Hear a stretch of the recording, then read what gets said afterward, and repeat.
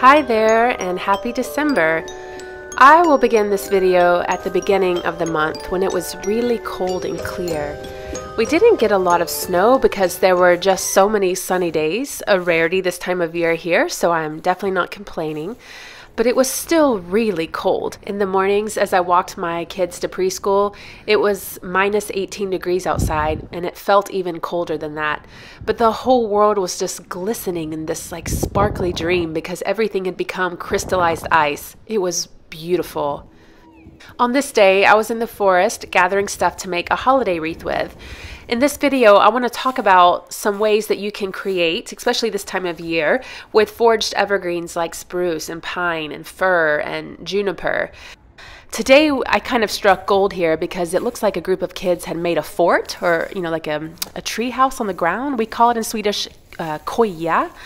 And so it looks like they just pulled a bunch of pine branches down and a lot of sticks and stuff to build this little fort to play in. So it made my task of finding foraged materials quite easy.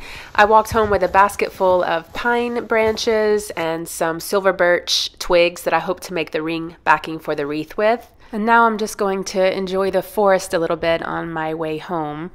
I've been reading this book recently called Wyld, An Elemental Journey, written by J. Griffiths. And I'm currently just about to finish up the chapter on ice, where Griffiths travels to the Arctic and the Antarctic. There she just immerses herself in the element of ice, but she also gets to know a lot of indigenous cultures that we haven't really heard much about throughout the course of European and American history. We are told this story of this blank land where nothing existed, where it was all very hostile, and you just get to know a different side of that reality and that story through this book as she travels there and learns from indigenous people who have spent hundreds of thousands of years in these places and really have a deep knowledge of what it means to live there and be a part of the land. I can really highly recommend the book. I'm really enjoying it. But for now, it's 2:30 in the afternoon and the sun is already setting. As we approach the winter solstice, the days are short. We're lucky to get 4 or maybe 5 hours of daylight.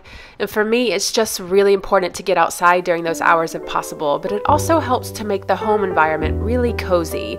So we've spent a good part of this month in December doing just that, trying to be outside and trying to bring elements of nature inside.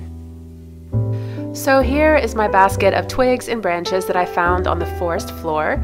Most of them are silver birch, I believe, which these are usually quite good for wreath making as they're quite flexible. And the first step of making a wild wreath is to make the ring backing, or, like the thing that you attach the green branches to.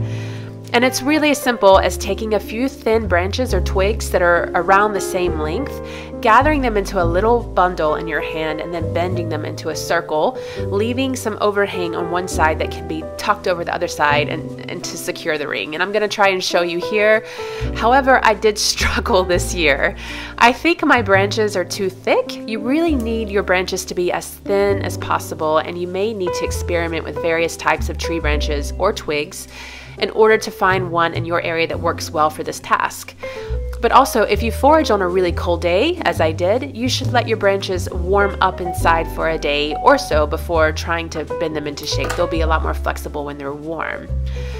Anyway, it's totally okay to use some floral wire or some string, as I have done here, to help keep everything together. Eventually, I did get this stack of silver birch branches into a decent ring. And I did get it secured with the help of some wire that's it's like a jute wire that I use. But But also, if you check the description box, I will link to this other person's YouTube channel, and they've made a YouTube video that is a lot simpler than this, and they just like nail it. Obviously more professional than I am, and perhaps far more qualified to be sharing videos like this on YouTube. But anyway, if I can do it, so can you, and I promise it can be easier than this, so check the description box for a link. But in the end, it was all worth it. I want to show you how the wreath turned out. It's a little bit on the wild side, which I really don't mind, and we put some dried eucalyptus leaves that we took from our garden this summer, and I think it looks quite nice. Sadly, I did not get the actual wreath making process filmed because my 4-year-old son Axel really wanted to do this with me that same evening. He loves Christmas so much. I don't really mean the presents thing, although of course he's not opposed to getting presents, but he is obsessed with all of the Christmas creating. The wreath, the Christmas cards, the Christmas tree, the cookie baking, the songs.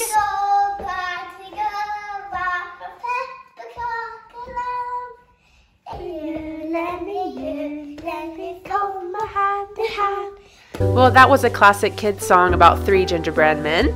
Anyway, I lost the battle of keeping the tree ornament free again this year, and as quickly as winter came, it retreated. Within just a few days, all of the snow and ice melted. But Christmas still comes anyway, and the merriness must go on. This is 3rd Advent Sunday now, and we're back in the forest to gather materials for a few other little projects we want to try out.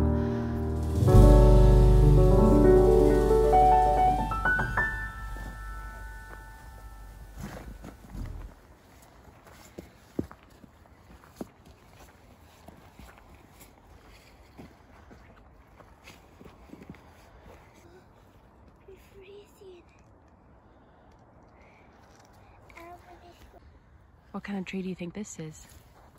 I'm taking the ice off. Oh, you're taking the ice? Yeah. Look, ice. Little icicles. That's cool. Some sort of fir tree. Yeah, you can actually taste it. You can chew it up and taste it. I like to do that sometimes. This one?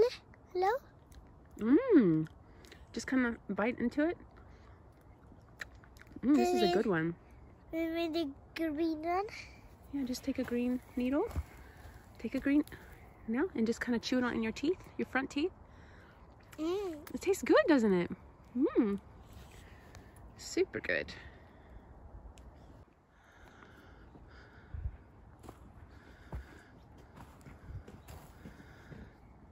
Pine. It's a small pine. This looks... What's that? Would you like this then?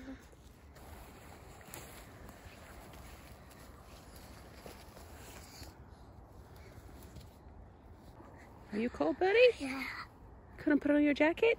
No. You want to put on mittens? No. Why not? Do you want to do some running? Get some body heat? I'm gonna run with you. You want to run with me? Yeah. Where shall we run? Up there? Yeah. Okay. To that big rock. All right, you go first. Okay. Okay, I'm after you.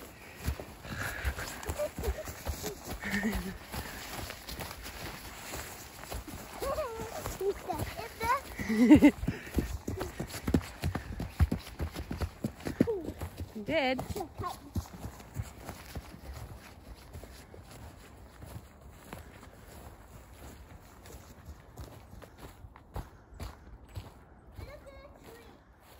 Wow, this is amazing.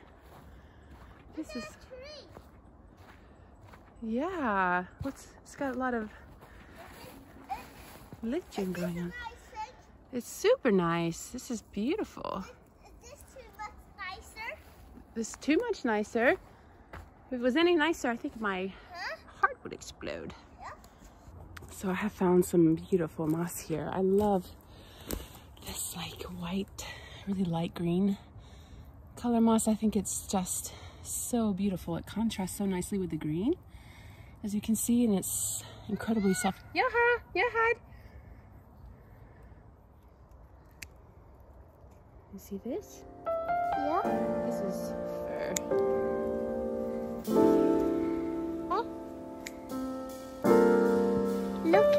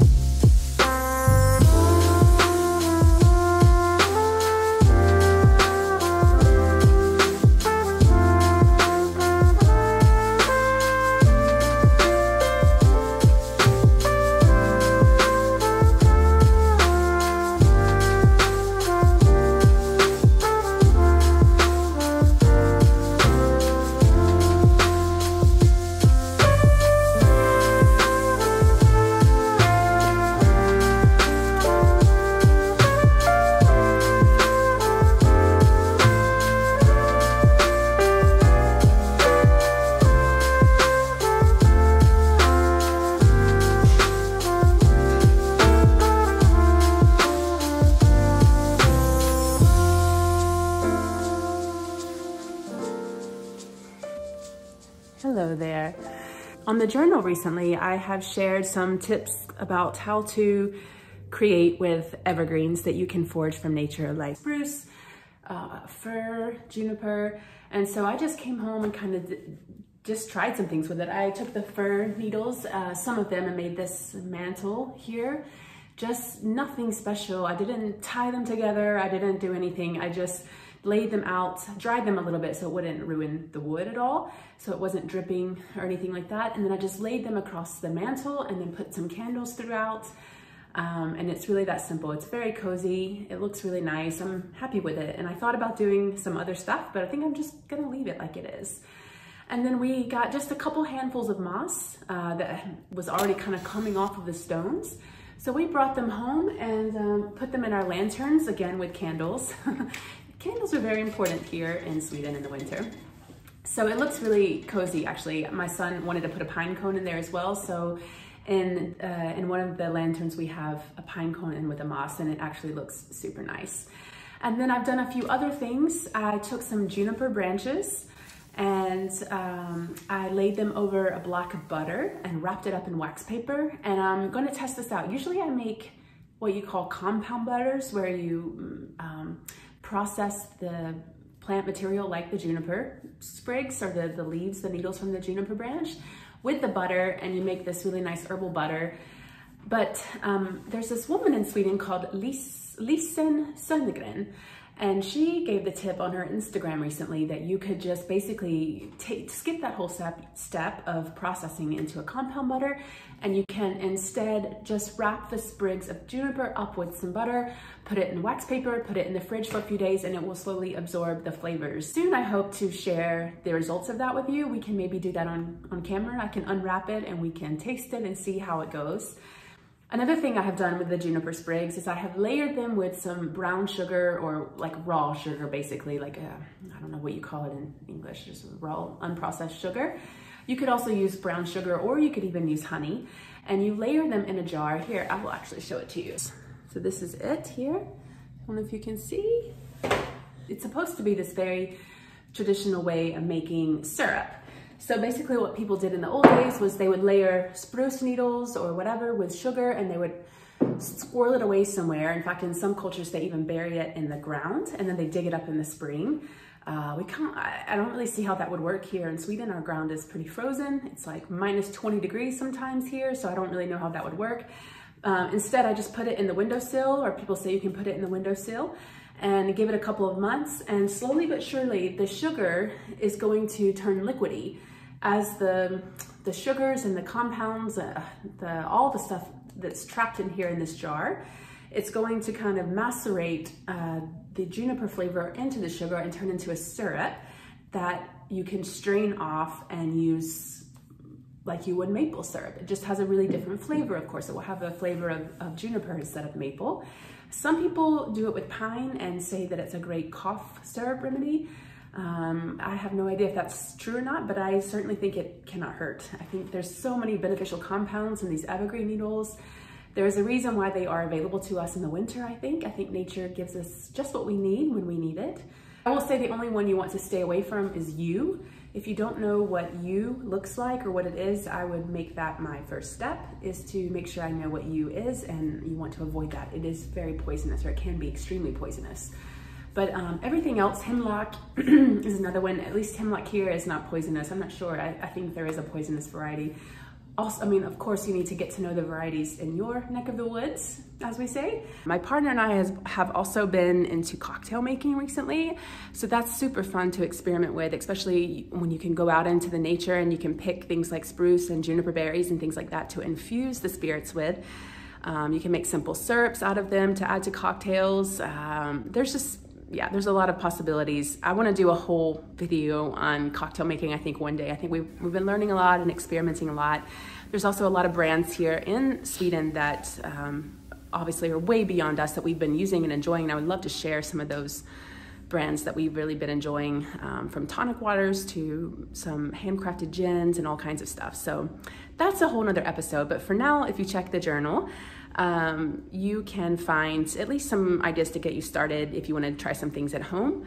So I will put that link in the description, as well as some more information about what you can find in that little article. But basically it's just some simple ways to decorate with, to make some cocktails with, to make maybe some homemade gifts with. There's so many ways you can use evergreen needles. I won't really do it justice in the blog post, but hopefully I give you some good ideas to start with, and you'll feel inspired to go out and forage. And it's fun to go foraging and figure out ways to use it.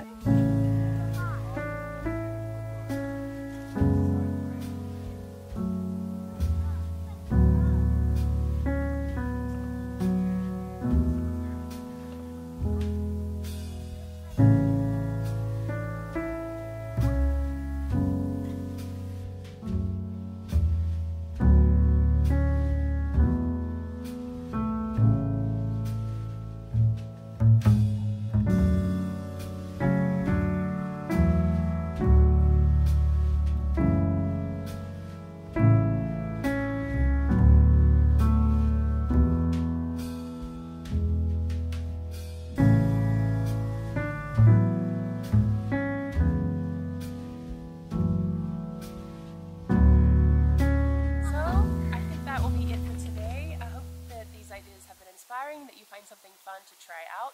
If you do, please let me know in the comments what you try. Happy winter and happy holidays. From Sweden we say God jul! God jul! God jul! Och hej då! Hej då! Hej då! Hej då!